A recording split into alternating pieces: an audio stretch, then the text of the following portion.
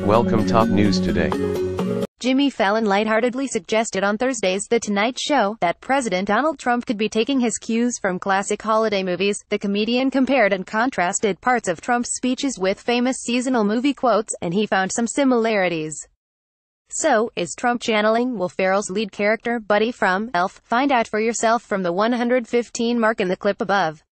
Tweeters ridicule Pence's fawning praise of Trump at cabinet meeting. Tom Hanks: I don't think I would go to a White House screening of the Post. Dave Chappelle teases upcoming Netflix gig with Trump voters. Gag: evangelical pastor reveals why he quit Trump's advisory board so soon. Download Lee Moran, Trends editor, HuffPost.